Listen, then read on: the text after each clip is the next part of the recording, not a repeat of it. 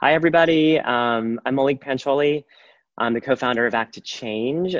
Thank you all for joining us. I'm just going to actually give it a minute here because I see the participant number kind of scrolling up, and we had, as of yesterday, we had over 900 plus RSVPs. So I want to make sure that everybody has a chance to filter in before we actually get started. So I'll just give it a second here.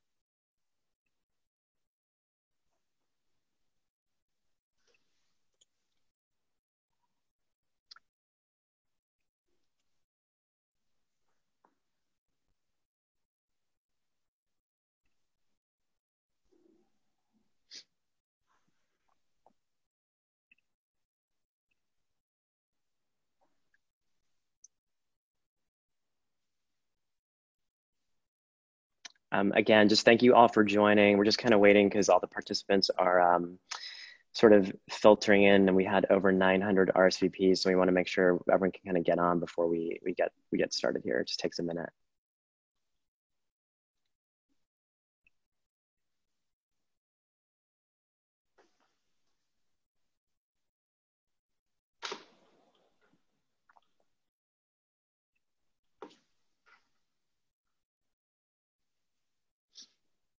For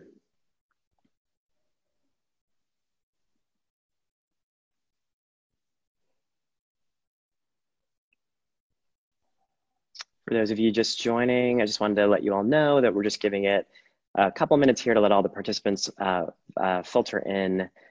We had like over 900 RSVPs, so it just takes a little bit of time for everyone to kind of log in really fast.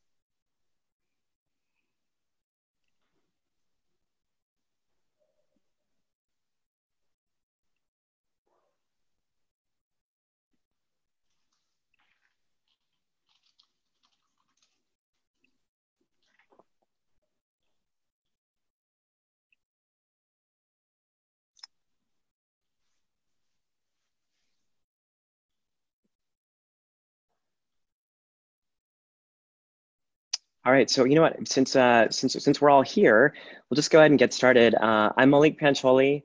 I'm the co-founder of Act to Change. I want to thank you all for joining us today.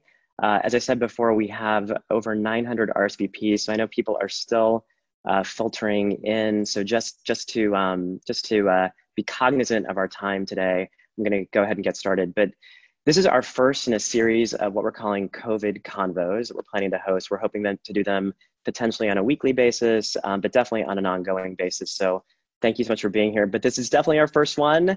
It's our first time organizing a virtual panel with people all over the country, with 900 plus guests all over the country. So we're streaming it to Facebook Live, so there'll be some additional people watching it that way. So please bear with us as we figure out this whole new format of holding these kinds of panels together. Just to do a little bit of general housekeeping, if you guys have thoughts that you want to share throughout this conversation, feel free to use the chat function.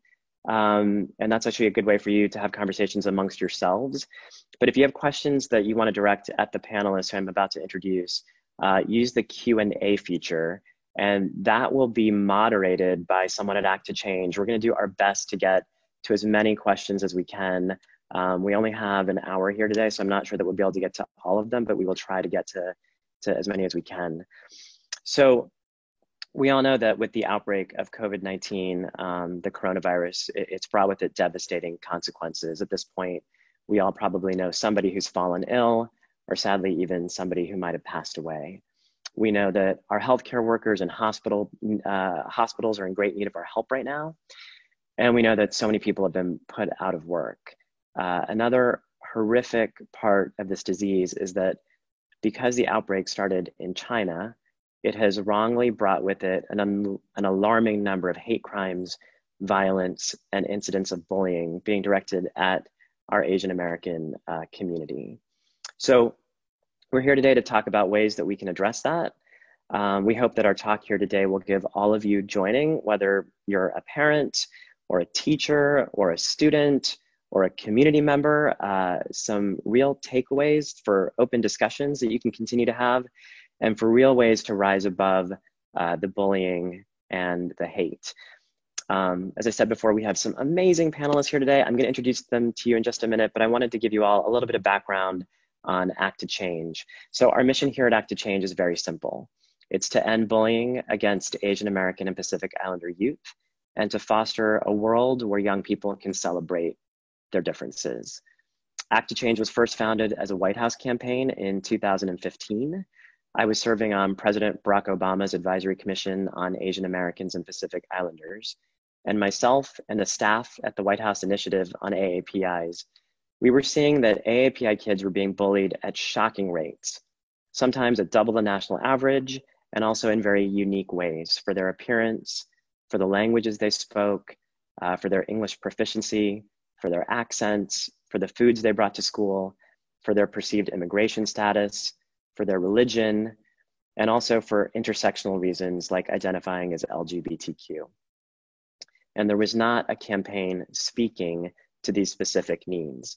Now, this was back in 2015, and there was already a need for a campaign like this.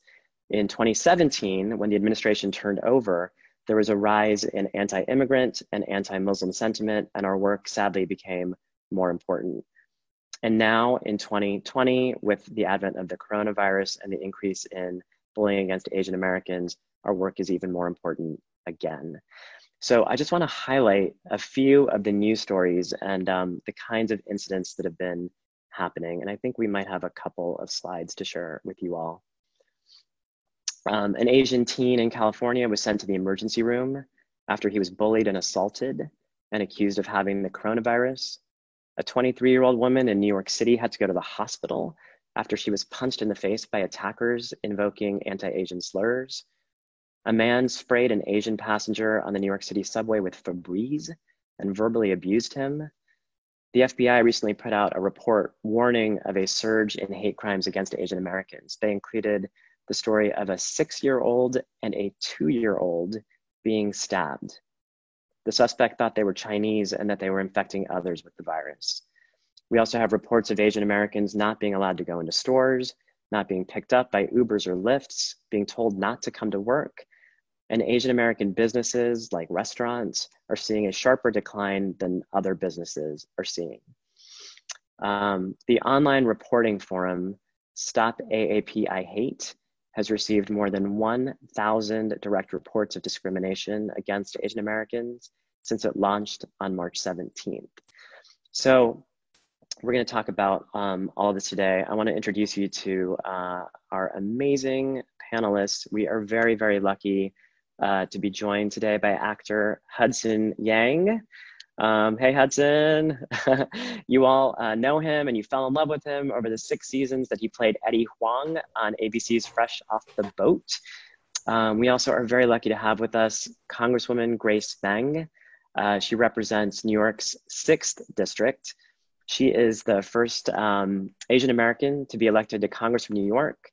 She's a member of the House Ethics and Appropriations Committees, and she is the vice chair of the Congressional Asian Pacific American Caucus. And I just want to say personally, Congresswoman Meng, I've seen you all over the news in the last few weeks, really standing up for our communities.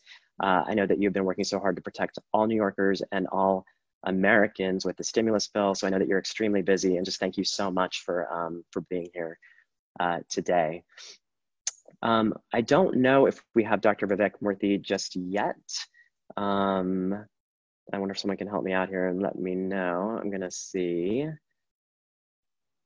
I'm not sure that he's here, but I know he's joining. Hopefully he'll be joining us very shortly. For those of you who don't know, Dr. Vivek Murthy is the 19th Surgeon General of the United States. He was appointed by President Barack Obama.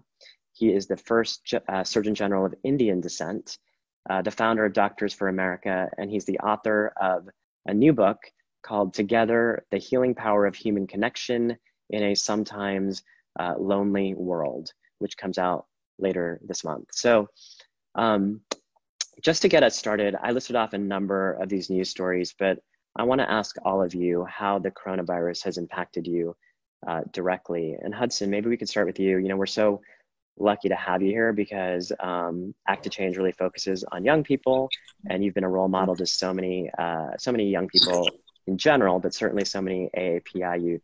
as well. And I'm sure there are a lot of kids who are tuning in who would love to hear from you. So I'd love to hear how this virus has impacted you directly. And then I know that your family recently endured a hate incident. So I'm wondering if that's something that you could share with us. Yeah. Well, the coronavirus hasn't like super affected me directly, right? Besides the fact that, you know, we're all in lockdown, we're all stuck inside. One thing is that like children are not really at risk as much as adults, really. So I wasn't really as worried about the disease affecting me rather than my family. But like family wise, we're stuck inside. My dad like can't go to work. No one can go to work. And also my mom is a doctor, right? And so she's working on the same floor as all the coronavirus patients, and they don't have enough supplies, right? So I think they got one mask for the whole day every day or something like that. Wow. And so it's just like kind of scary, right? Because like I'm worried about my parents because they're like older and they're also more at risk. And then also just like going outside to get like food and like essentials every time is scary as well. Not just because of the disease, also because of people. Like my dad was in line, I think it was at like Trader Joe's or something. And like this person came up to him, like, I don't remember exactly what happened, but like he like yelled at my dad and like told him like get out of the store because he's like a danger to society, and like coughed in his face. And it was just like horrible. Like, I don't know why people do it. It doesn't help anything or change anything by like attacking or hurting people. But yeah. Yeah. Actually, I mean, I read a little bit about what your dad posted online about, you know, having, I think, some slurs yelled at him, and then the person literally, as you said, tried to cough on him as, you know, as though like trying to make him sick if he wasn't, maybe, or, you know, I'm not even sure what doesn't make sense that meant. Yeah. But I'm curious, you know, like, so when something like that happens to someone that you love or you care about, like how did that make you feel? Like what were the conversations you had at home around how to even process that? I mean, of course I was angry. Like I wasn't there because my dad didn't want me to go outside. So I was at home, and he just came back and like told me about this story, and I was upset because I feel like, I don't know if things would have been different if I was there. It would probably be worse because I'm a kid, but like, I just kind of felt like almost like hopeless and useless. Right. And so I didn't know what to do. And it's kind of like, you don't really like think that like stuff like this happens to people, you know, until it actually just does. And I was just baffled that there are really people outside who do that. It's awful. Yeah. Yeah, I know. I mean, I know that your dad was pretty vocal about it on social Mm-hmm. media, but did you guys do any other kind of reporting or you know, like putting it out into the real world and in any other ways outside of social media?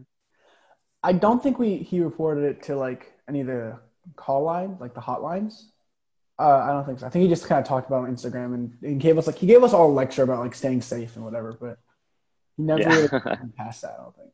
Just what you want to hear, a lecture about staying safe. Yeah, exactly. I Yeah. I just want to share while we're talking about this that at acttochange.org we have compiled a list of places that you can report hate crimes to, and some of them are places that are collecting data just to have data for future, and some of those places are actually like hotlines, like FBI.gov and the New York. I think New York has a hotline now on where the New York Hate Crimes Task Force will investigate hate crimes. So there are things that people can do to report it. I just want to really quickly welcome Dr. Murthy. I see that you've joined us. Thank you so much for being here. I already gave a brief intro on you, but we're so lucky to have you, and the things that you're talking about around loneliness and human connection in a time when we're all very isolated, I think is just so important. So thank you for making the time to be here.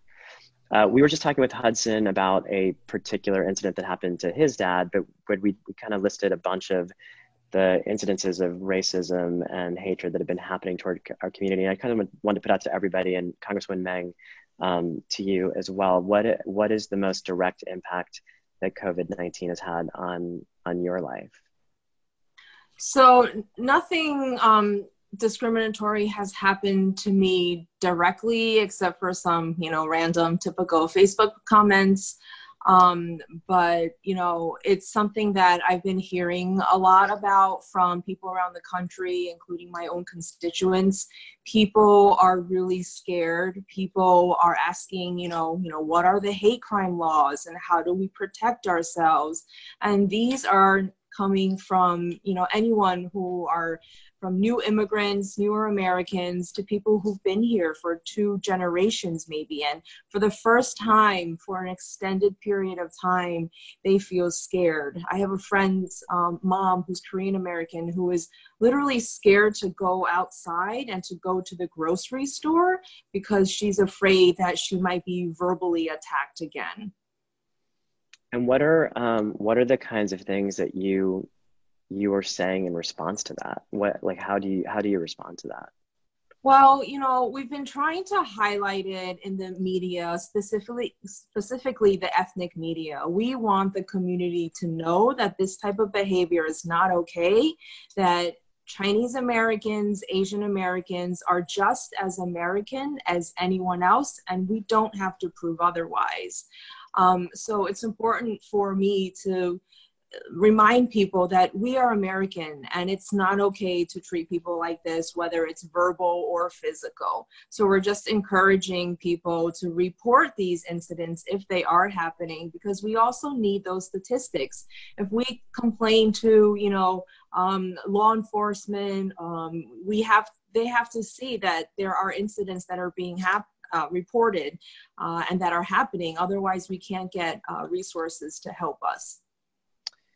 And so, I mean, the reason all this is happening in the first place is that because this outbreak started in China, and this is maybe my opinion, maybe fact, but we had so many journalists and so many politicians from the top down insisting on calling it the Chinese virus or calling it the Wuhan virus, and you've been particularly outspoken in talking about why that's wrong and why we need to change that rhetoric. And I imagine a lot of people on our call are pretty aware of that, but for those people who are tuning in who might not know why, can you just explain in most basic terms why it's wrong to call it that, and why we need to change that rhetoric? Sure. A long time ago, we did describe and name diseases by how they began. But in 2015, the World Health Organization, a global organization, gave out guidance saying that we don't do that anymore. For example, back then we had the swine flu, and we don't call it by animals or describe it by the country of origin. This is because of the harmful and potential negative impacts that it could have on our communities. And so, for example, when the swine flu came about, the farming industry was disproportionately harmed. So I've also heard the same thing from Dr.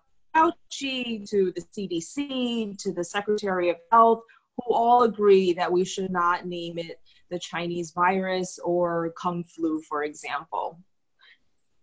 And so I know that you've introduced a resolution into the House, and I think you had at the outset, and I don't know if this number's gone up, but I know at the outset I think there were over 130 co-sponsors to denounce anti-Asian sentiment caused by the coronavirus. So can you just explain what exactly that kind of legislation does, and the real impact that might have on people who are experiencing hate crimes? Sure. Recently, I introduced a resolution in the House. I thought it was important that the United States Congress stood united and stood strong and publicly condemn anti-Asian American sentiment, especially in relation to COVID-19. Within a few hours, we had over 130 colleagues, Congress members, sign on as a show of support. And we're still, I haven't checked recently, but we're still continuing to have people sign on.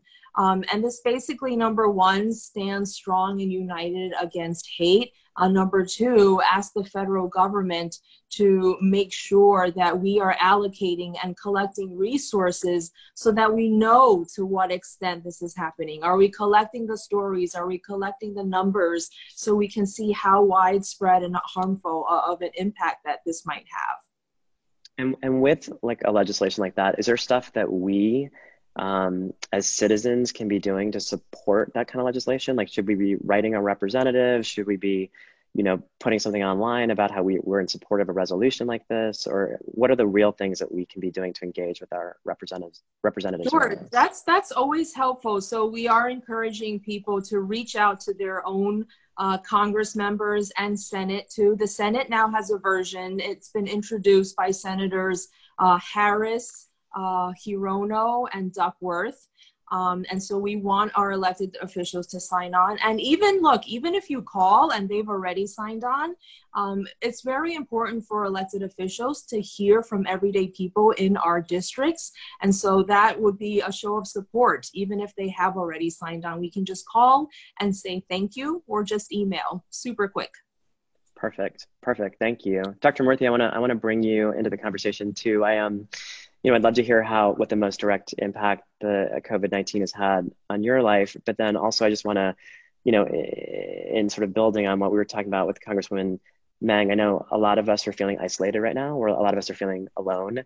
A lot of us want to help and don't know real ways to do that. And I know that in your book, which I'd love to hear you talk about a little bit, you're talking about the importance of human connection and how to deal with isolation. So I'd love to if you can just talk about some of the real consequences that we might be experiencing with this increase in feeling loneliness and isolation. Sure. Well, thanks, Maulik. And it's really nice to be here with both of you, with Hudson, with Congresswoman Meng, and good to see your face again as well, Maulik. I think, this is an incredibly hard time, I think, for everyone, because number one, our country and the world really have not seen a pandemic like this in over a century.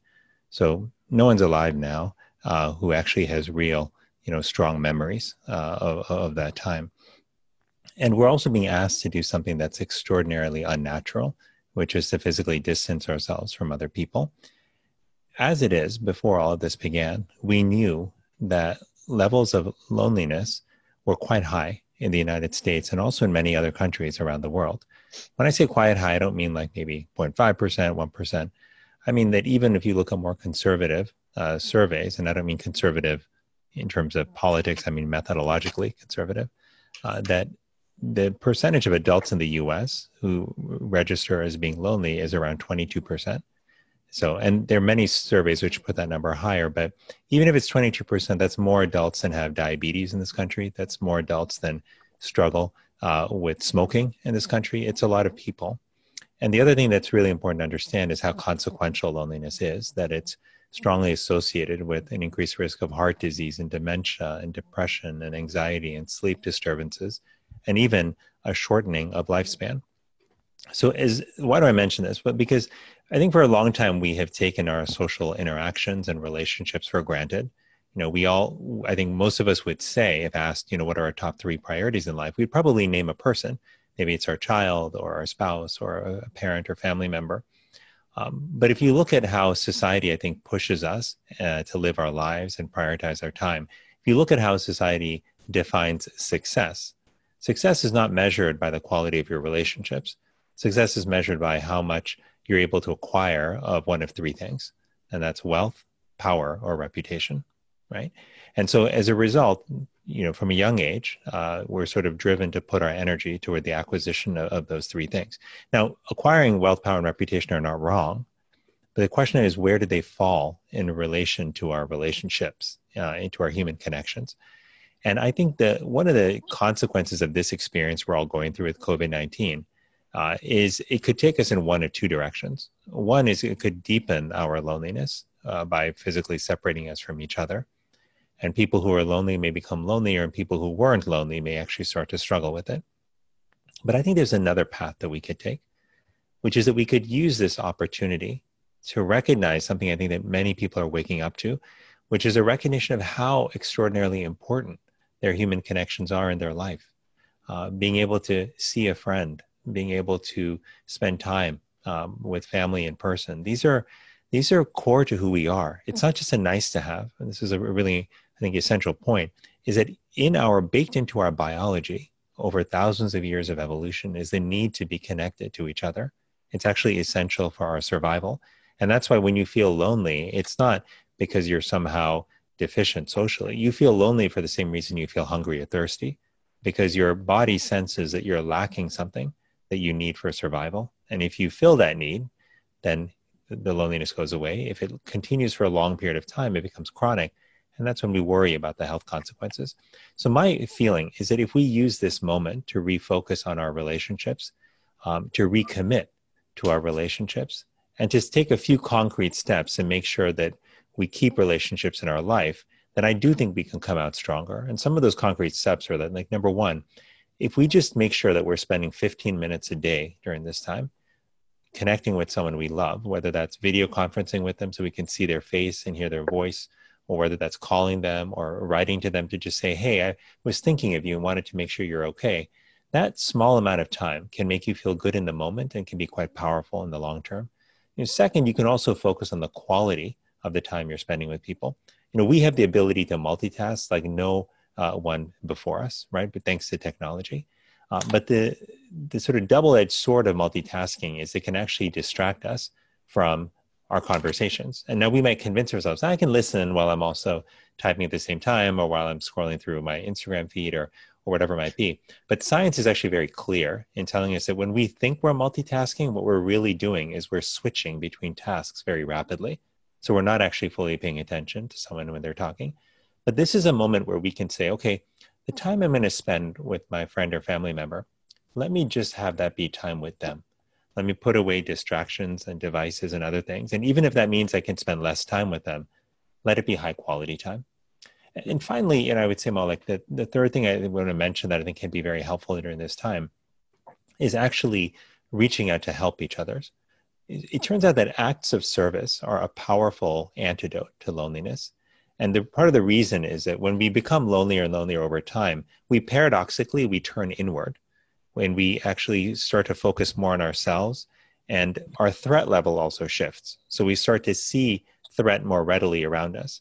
And that might sound weird. Like, why is that? If we're lonely, shouldn't we actually reach out to other people and focus more on them as opposed to us?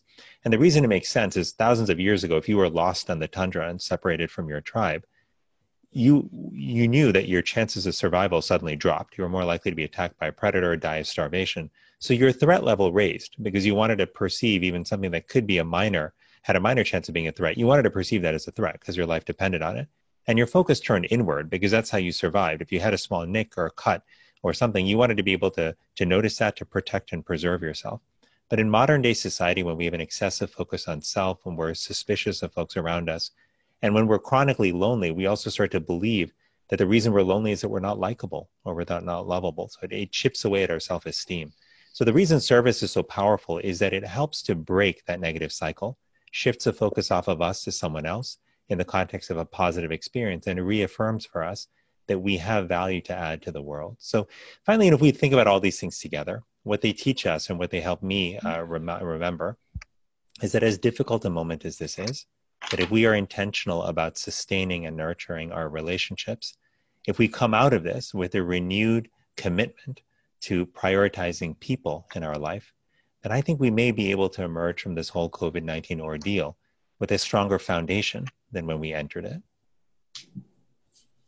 It's amazing. I'm so curious about so many things that you spoke about in that. One of the things that I'm thinking about is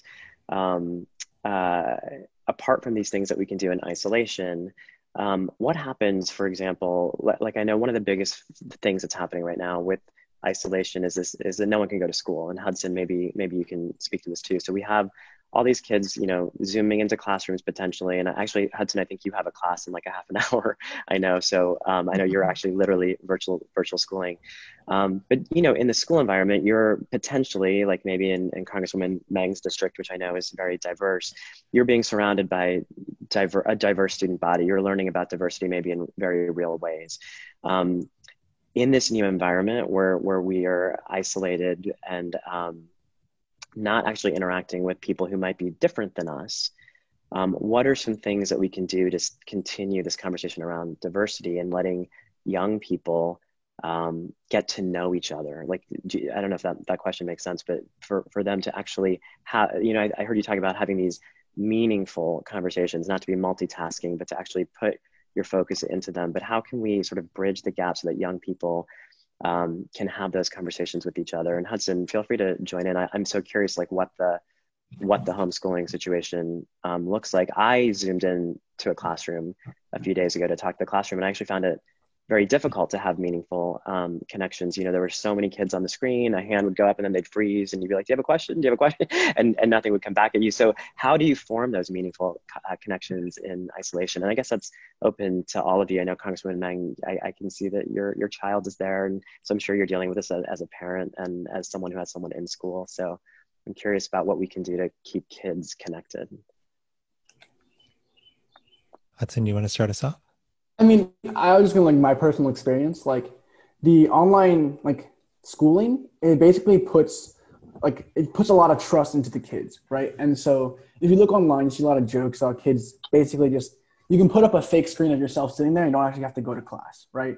And so what it does is it allows you to cheat, it allows you to like not focus on classes, and then not being in school no longer forces you to like be socially interactive, right? So a lot of people like that I talked to in my old school or at school before it became online are talking about how instead of like talking to kids and going to class, all they do is kind of open up the call, so they look like they're in class and play games, right? And I think like the way that like coronavirus has affected kids the most is the fact that like a lot of people aren't going back to school this year anymore, right? Like one of my friends, she's a senior, and she just found out that one, she's not gonna be able to like graduate on stage. Two, she's not gonna see anybody that she saw anymore because they're not going back to school. And like I think because we're no longer forced to interact with other kids at school, like a lot of the connections and like just like, you know, yeah, a lot of the connections that people have made are kind of like deteriorating because like people don't really care anymore.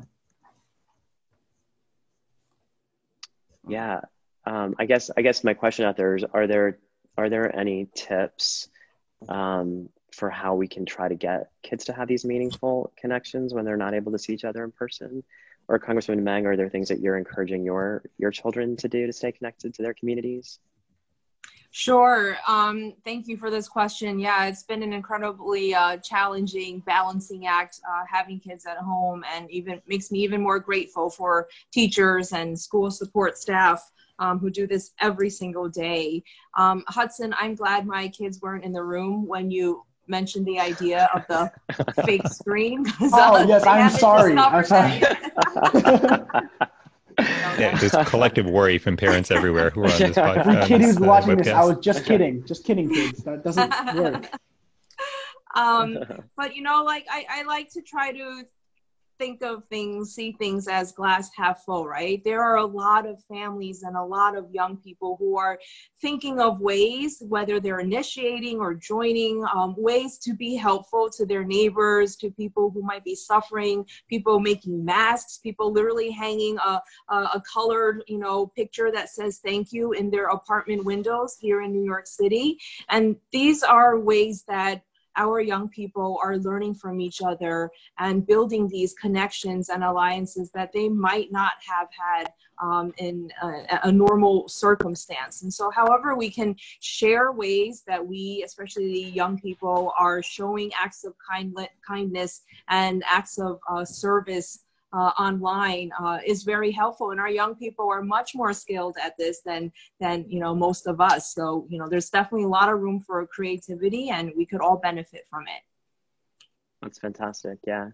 Yeah, couldn't agree more with what Grace and Hudson were saying. I think there is something extraordinarily powerful about engaging in acts of service together. When you think about people you know who may have gone to the Peace Corps together or served in the military together, or, you know, gone to college together, left home, you know, and all gone to a new place and been educated for 4 years together. These are really powerful shared experiences. And when you combine a shared experience with a focus on service, it can be all the more powerful for creating bonds. You know, during this time, I think one of the things I hear often is that a lot of people say they're just bored. They can't go out and do the things that they want to do. They can't pay attention to 8 hours of class a day. They're just staying at home and they're bored. But to give people something to do that can actually make them feel good in the moment, and the most tangible way to do that is to give them an opportunity to serve, could be powerful. And the thing about service is, in the traditional day, we might think, okay, well, service is let's all organize and go to a soup kitchen. Let's all organize and go to a homeless shelter. Obviously, those are harder to do now because we can't go out. But what we can do is we can look around us very locally and just ask, who needs help around us? Is it our neighbor who might be elderly and is having trouble going out to get groceries?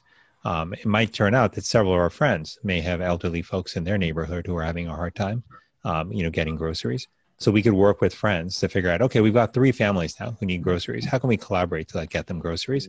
There's simple things like that we can do to serve. And I think one of the great, advantages of doing that is that this moment, I think, is forcing us to think a lot more locally than we normally do, to look at the people around us and to take notice of them anew, to ask what they need. And, in normal times, if we're feeling, a little off, or we're feeling down, or we're feeling vulnerable in some way, we may not feel comfortable expressing that to somebody else, because we might think, their lives seem perfect. Everything seems to be going great for them. I don't want to be the one who's saying I'm struggling. But I can tell you that right now, everybody is struggling to some extent, whether it's, people like me and Grace who are trying to figure out what to do with our kids and how to keep them occupied and, avoid killing each other, or whether we're trying to figure out how to make sure that they're educated, or how to take care of our elderly parents, or how to work and homeschool at the same time. Everybody is struggling. And so I think when we reach out to each other, recognizing that common vulnerability that we have at this moment, it also allows us to deepen our relationships more quickly. And so I would encourage, people, kids, adults as well, to keep that in mind, because the risk that you normally feel when you're open with somebody about how you're doing, I think is less during this period than it normally would be, because we all are actually struggling. Yeah, that's incredible. It's, I feel like a repeated theme about how we can stay connected to communities I just want to highlight is being of service. And, and it sounds like, I know for myself, and I know for so many people, that there's a real desire to do that. I know, so many people are doing online things where it's like, if you participate in something, they'll make a donation, or, they'll send you a video, or, and so I want to just pivot here for a second to the fact that we're all online all the time now. I mean, I used to sort of be addicted to Instagram anyway, and now I can't stop. Now I can't stop looking at it. And so, but online is also where a lot of this hate is living. For example, there was a video that I don't really want to, call too much attention to, but it was on Instagram. It was very racist. It got a lot of attention. I went to report it. A number of my colleagues and friends went to report it. And 4 days later, I got a message back from Instagram saying they're overwhelmed right now. And so if I don't want to see the video, to block the user. And I just want to put in a quick plug that we're hoping to make these COVID Convos a weekly or at least an ongoing series. And we're really looking, we've made asks out to some of the social media platforms to talk to their content managers in our next incarnation of this. So hopefully we'll be able to announce that soon. But the online bullying is, it's very complex. One thing that I think about is if a bullying incident happens at school where others can see it, there might be a friend who comes to you afterwards and says, I'm sorry that happened, or who might stand up for you in the moment. But what happens when you're home alone and you see something that makes you feel bad? What are the additional layers that isolation brings to it? What, the shame, the fear that maybe you don't express it to someone and you internalize those things. So I'd love to get your thoughts on that. And also, Hudson, for example, I imagine that you're finding yourself online a lot. Are you seeing incidences there? Are you able to build communities online where you guys can support each other? And for Dr. Murthy and Congresswoman Meng, what are things that you do to make that online time safe for the young people in your lives? I'll throw that out to anyone who knows. A lot of questions there all at once. Okay, well, just to start off, Hudson, are you, as someone who is online and who probably has a lot of social media friends online who are about your age, are you seeing an increased amount of bullying online? I mean, to be fair, when I'm online, I'm also kind of not a great example. I'm not really talking to anybody, right? I don't use Instagram very often, just to briefly, when I want to post something or my dad wants me to post something, I'll be there. When I'm online, all I'm doing is work or school or playing a game or something. I don't really go out of my way to talk with different communities or something like that. But I mean, even just doing that, there is a noticeable amount of bullying and other sorts of hate that I've noticed. And it's kind of hard to deal with it because you can't just make them stop. The best you can do is gather together as a small group and almost just ignore them. You can't, if you interact with them, all you do is increase their want to bully more, right? It's kind of like the more you ignore them, the less they do it. Yeah, it's like nothing. A troll online only loves the attention. That's what they're there for in the first place. So yeah, I didn't And mean I to think cut the you fact off that there. it's all online also makes it easier for people to bully because they're not in person, right? They don't have anything to be afraid of. They can say whatever they want, and nobody really knows who they are, right? So it just makes it easier for people to say what they want to say and hurt people as much as they want to hurt people. Yeah. And so I'm curious, like as parents, what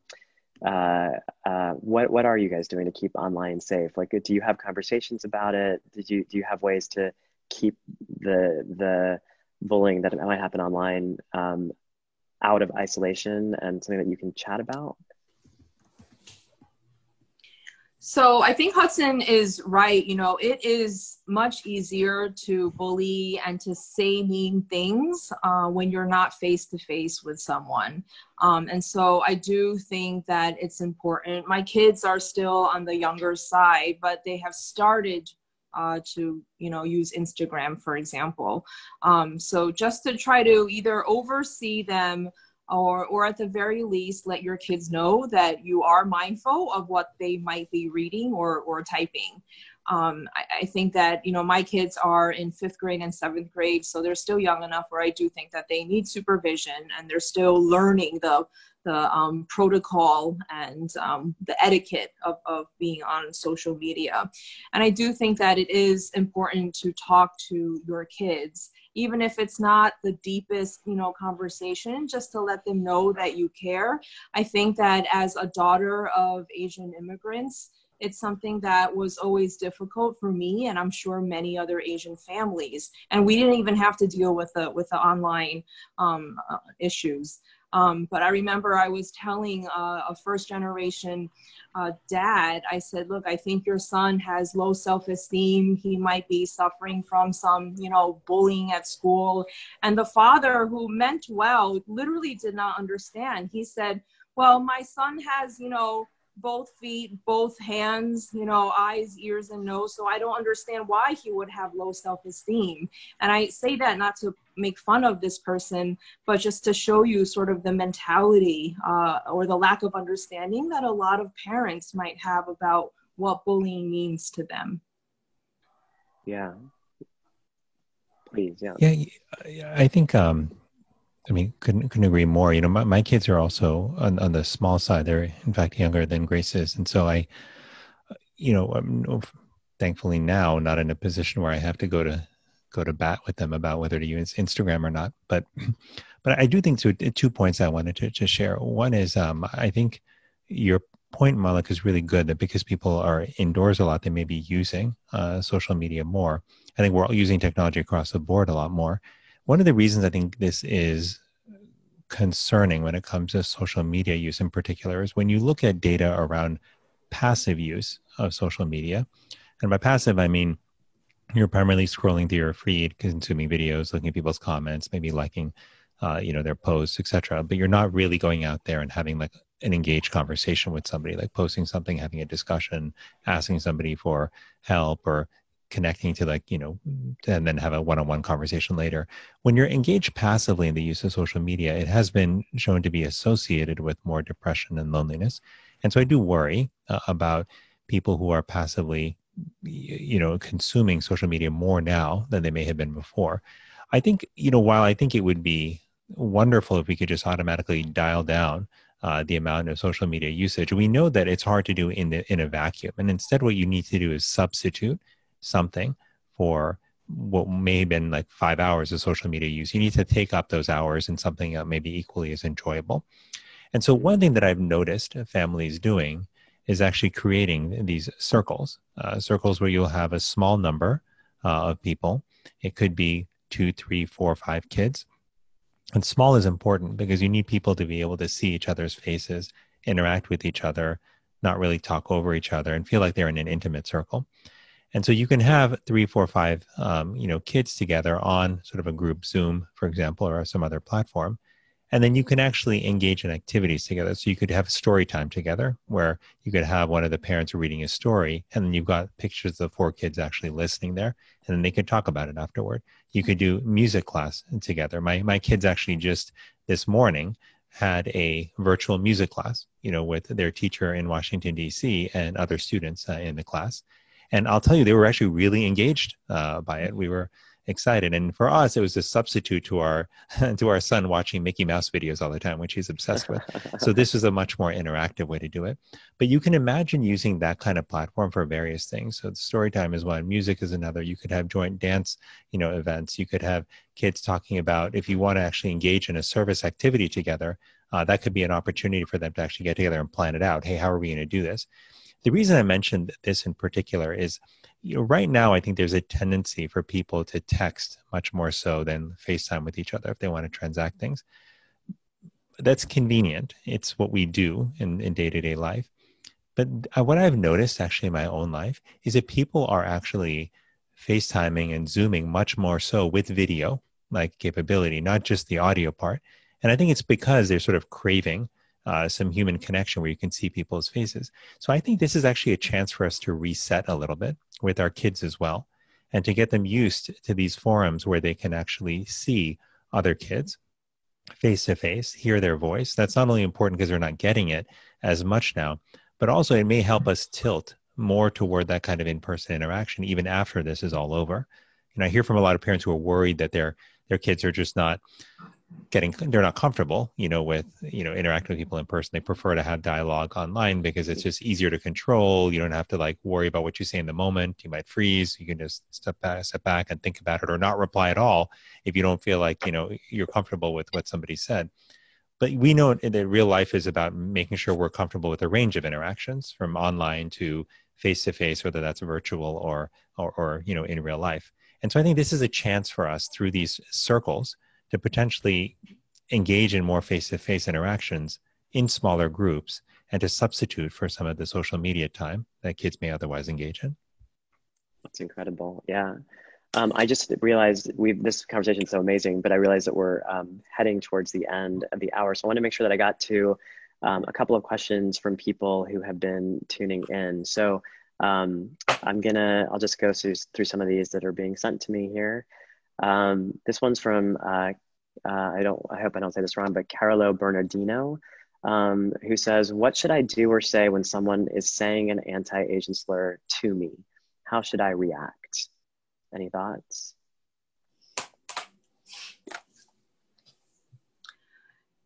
That answer depends if my children are with me or not. I remember a few months ago, someone walked past me. This is not COVID-19 related, and pretended to, speak in Chinese language or, whatnot. And I was immediately angry, and I knew it was meant to poke fun at me. But my kids who were with me, and I didn't know how I would react because they were with me. My kids, instead of getting angry, they said, "Oh, wow, Mom, he speaks Chinese too." So I try to, especially if they're with me, I try to use it as a teaching moment. I said, look, there might be instances where someone genuinely wants to practice their Chinese language or, have questions about our culture. And if it comes from a good place, that's okay. But an example of that person who was sort of mocking us, it did not come from a good place. And, we don't have to curse them or stick up your middle finger or anything vulgar. But if possible, I do try to engage them briefly in conversation, to try to teach. Obviously, usually that is not what they're interested in, but I feel like that's my duty at the very least. Does anyone else wanna hop in? I think it's dangerous to respond at all, right? Like when it comes to people who are saying those things are not normally very calm people, right? So if someone says a hate slur towards you and you respond, all they're going to do is get more and more intense and mad. And it's really hard to diffuse the situation. So the best thing you can really do is either step away, ignore them. And even if you want to try to have a calm conversation with them, even trying to do that often leads to further dispute and hate. And so I would, just jump in there and say too that, if you're alone and something like that happens, I imagine everyone has a different level of comfort around it, as Congressman Meng said, and Hudson, as you were saying. But I would say that in the aftermath of that, I think it's so important to talk about it with somebody else, to share our stories. We've talked so much about the importance of sharing our stories. There's not only is it important to report it so that we can have the data around what's actually happening out there, but I also think on an emotional level, finding out that you're not alone, and finding out that you have a support network is so important to dealing with things like that when that happens. Dr. Murthy, did you want to chime in too? Yeah, I think these are, gosh, there's just such tough situations, because in the moment, I would feel like Grace would feel like, you feel a surge of anger, right, inside you, and resentment, because what's being said is wrong. And there's a desire to respond. But I think a couple of things I might consider. Number one is, I would think about your safety. I think safety is important. And if you're alone and, there's a group of people who are directing slurs at you, then you got to think of your safety first, and finding some way to just walk away and extract yourself from that situation is essential. The second thing is, I think, to Hudson's point, I think people are often, it depends a bit on their intention. Some people will, use a racial slur because they're trying to get a rise out of you and they want to hurt you. And that happens a lot. And in that case, if you respond to them and show your anger, it fulfills their desire. Their objective is met. And so to the extent that you can not respond and walk away in those moments, I think it's important. But on the other hand, there are times that people use racial slurs out of ignorance, because they're not necessarily trying to hurt you, but they just frankly don't know any better. And in those moments, I find that you can sort of take it case by case, but it's easier to engage and to have a conversation with somebody and say, hey, let me just tell you, like, I know your intention was probably not bad, but here's how that made me feel, because that word actually has bad connotations for people in my background, and this is what it actually means. So I think that's important too. The last thing I'll just say, though, is if you're with somebody else, let's say if you're an Asian American, somebody comes at you, directs a slur at you that's offensive to all Asian Americans, and somebody is with you who's not Asian American, I think it's actually very important, again, with safety in mind, that if it's a safe situation, it's important for them to say something too, because I think the messages that come from people who are not of minority backgrounds about minority slurs are essential. I think when Grace is talking about the resolution in Congress, it was important that there were members of Congress who were not Asian American who were supporting that and doing so publicly. And so that's not just true in Congress, but I think it's true on the streets, it's true in school, it's true in the workplace, that people, who may not be offended by these slurs need to also take responsibility and stand up and say, unless we're all standing up for each other and helping educate each other, that these problems do not get better. That's incredible. We had a question here from Amy Chase asking specifically, how do we inform and educate our allies and champions to support our community right now? And I think there's very tangible things. Like, we know that Asian American businesses are seeing a decline that does not correlate to what other businesses are seeing. So if you're still ordering delivery, support an Asian business, support an Asian restaurant, do the thing, because we know that there's a disparity there. So do some things to help out. And I think you spoke to the importance of having allies at this time. So I just want to throw out if anyone has any other sort of quick tips on how to engage allies and get them to stand up for our communities as well. Sure. I will say, as a minority, I think it's incredibly helpful, not just during these times, but under usual times, to stand up for and support the concerns of other communities when they're maybe feeling that they're under attack. In Congress, we have something called the Tri-Caucus, or the Quad Caucus now, which is the Black Caucus, Hispanic Caucus, Asian Caucus, and Native American Caucus. And together, the numbers-wise, we're actually a majority of the Democratic Caucus.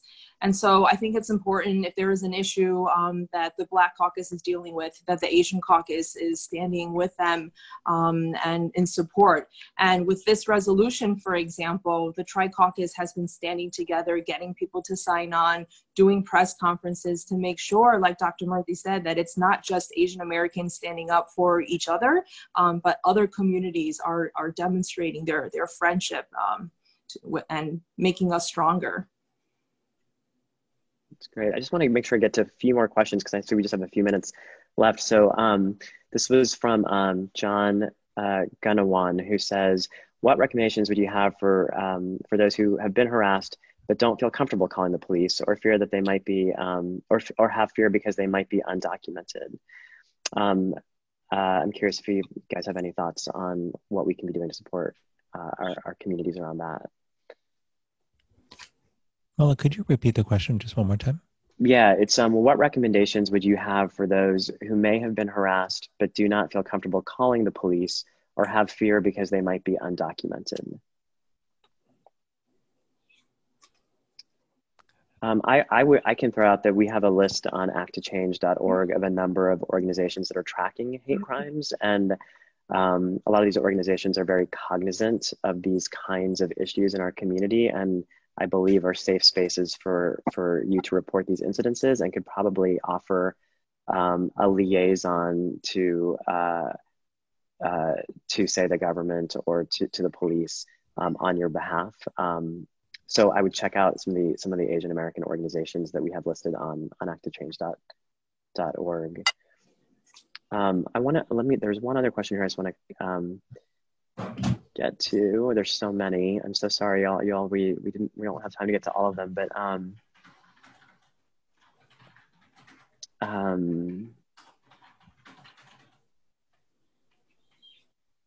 well, let me.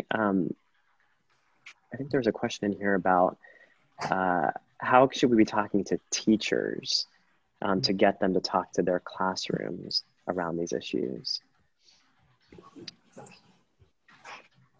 I mean, I think. Yeah, please, Hudson. Yeah. At least in my school's pretty good about, constantly checking up on their kids. We have a specific Zoom group, so that's always active, and there's always at least a teacher there or someone there to watch over it. And if anything ever happens, you just report it there, right? I think the best thing to do for a teacher, the best thing to tell your teacher to do is just make sure they're understanding of the situation, right? By doing this, the online program and stuff like that, you're putting a lot of trust and responsibility into kids. And so making sure that you're there to support the kids, making sure they know that you're there to help them out no matter what is really powerful, even though you can't really directly interact with them. Just talking to them during class or after class is something that's really helped out me and my classmates during this time of uncertainty. I think that's a fantastic tip, to have a reporting feature that the teacher can then respond to. So we only have 2 minutes left. Our hope for every one of these COVID combos is to end it with something that we want to call the kindness table. And the way we think of that kindness table is a place where parents and teachers and students can come together and do one small thing today, on this very day, that is an act of kindness. At Act of Change, we truly believe that kindness is the antidote to hate. Being of service is a theme that I think all three of you spoke about so much today. So I just want to ask each of you really quickly, what is one thing someone at home can do today as an act of kindness? Telling your family members and friends, how much they mean to you, how much they love you, especially if it's someone that you don't get to talk to very often.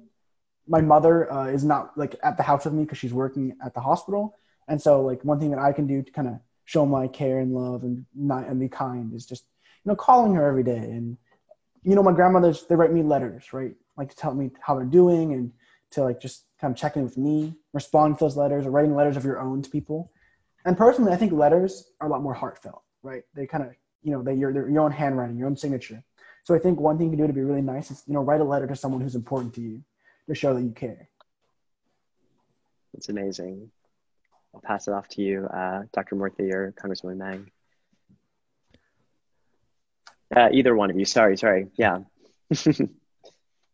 Well, that's a really beautiful idea, Hudson. I love that. I know it feels like nobody writes letters anymore, but they're really powerful when you get them. I think it's all the more special because people don't write letters as often. Yeah, I cried.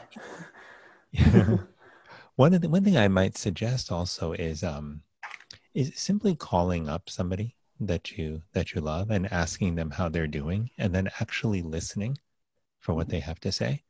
The reason I say this is because deep listening is an art that's rapidly being lost. but there's deep power and great healing in being able to listen fully and deeply to somebody and to truly hear what they're saying. You know, one of the greatest gifts that we can give somebody else is the gift of our full attention. And all of us have experienced that. Like when you've got a friend or a family member who's focused on you and listening to you when you're talking, it feels really good. And it feels really different from when you're having a conversation with a friend who's kind of distracted, who's sort of, you know, watching TV in the background and is, you know, doing something on their phone. And you can kind of tell when people aren't fully present, or when you're having some dinner with somebody, even in person, but they're kind of distracted by alerts that are going off on their phone. But it feels really good, you know, when you give somebody your full attention. You know, a lot of times we ask people how you are, and then we just move on to the next sentence. Like we just don't even wait, you know, it's almost automatic.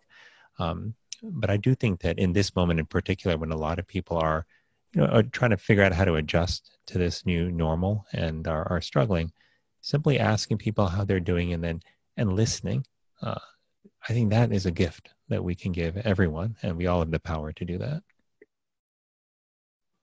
Thank you for that. That is beautiful. Congressman Meng?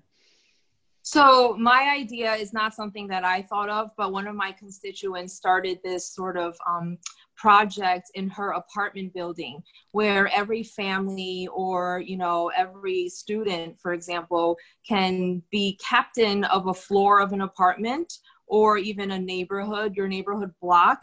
And maybe every 2 or 3 days, you can check on one person or you can check on another family or two, see how they're doing, calling them, like Dr. Murthy said, or if you are capable of doing it, to get groceries for them, you know, ask them if there's anything they need. And it's particularly helpful for families that have elderly people in them, or families of people who are essential workers who have to work and may not be able to provide enough time and resources for their own families. So just to sort of be like a captain and check in on the people around you.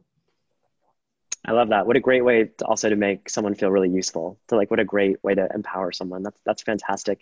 I would say, this is good. This is so promotional in a way, but I would say an act of kindness that you can do today that's so easy is go to the Act to Change website. We actually have a pledge on there that you can take that just says that you commit to standing up against bullying. We also have so many resources on places to report hate incidences, hotlines to call, crisis hotlines, suicide hotlines. We also are really proud to support so many campaigns like Wash the Hate and Hate is a Virus and Racism is a Virus. And I would encourage you all to check out those campaigns on social media, because not only do they spread positivity on social media, but they're also gaining a lot of traction in the larger news outlets. So they're actually getting the word out in a very real way. And I just want to say thank you so much to everybody who joined on today, and thank you so much to this incredible panel. You guys are all so busy and doing such meaningful work at this time, and so I just want to say thank you so much for making the time to do this and to give back to these communities, to our community in this way. And I just want to close out with Governor Maulik? Cuomo. Yeah, please. Oh, sorry. Before you close that, could I just share one quick thought? Please. I just wanted to say, just like listening to you and listening to Hudson and Congresswoman Meng, like I feel so proud of this community and of how like people are standing up and serving as examples, you know, to other people and knocking down barriers by showing that we can occupy spaces that we otherwise haven't been seen to occupy. You know, like you and Hudson have opened doors for people in the world of media and entertainment that people thought were just sealed shut. Congresswoman Meng she's opened up doors for millions of people who never thought that an Asian American could succeed and lead in Congress, including my own wife, Alice Chen. I remember the first time Alice met Congresswoman Meng. We've been trying to get my wife Alice to think about running for office forever. She's like, no, I could never do that. And I still remember that night that we came back from that event with Congresswoman Meng. Alice just had this look in her eye, and I said, well, tell me what you're thinking. She's like, well, I looked at Grace and I thought, wow, she looks like me. And she just kept saying that she looks like me. And the message behind that was maybe somebody like me, like Alice, could also run for Congress one day. So it just, and finally, with Act to Change, and just when organizations like this, led by Asian Americans, stand up for not just Asian Americans, but stand up for justice and stand up for treating each other well, I think that also sends a message to all of us in the community that we can be leaders in the fight for justice and that we can serve not just our own community, but all communities. So I just want to thank you, Maulik, in particular, in the leadership of Act to Change, and thank Hudson and Congresswoman Meng as well for just knocking down those barriers and serving as role models. And I feel so proud of our community right now. We're proud of you too. Yeah, Thank you. yeah. Thank you. And, you know, I should, on that note, also say that this event today did not come together without a ton of work from the incredible team at Act to Change, who literally put this together in a matter of days. And so I'm so thankful that for them, and so also for the number of organizations that came out to support and promote our work. So grateful to all of you. And I just wanted to close with this quote that I read from Governor Cuomo, that he said in response to a hate crime against an Asian American woman in New York. Sorry, actually all of it makes me pretty emotional, but he said, to be clear, there is zero evidence that people of Asian descent bear any additional responsibility for the transmission of the coronavirus. No one should ever feel intimidated or threatened because of who they are or how they look. Diversity is our greatest strength, and in difficult times, we need to band together even tighter. So it means a lot to me that so many people came here today to band together even tighter. So thank you so much. Together, we can definitely put an end to bullying and hate. Thank you all for being here. Thanks for having me. Thank you.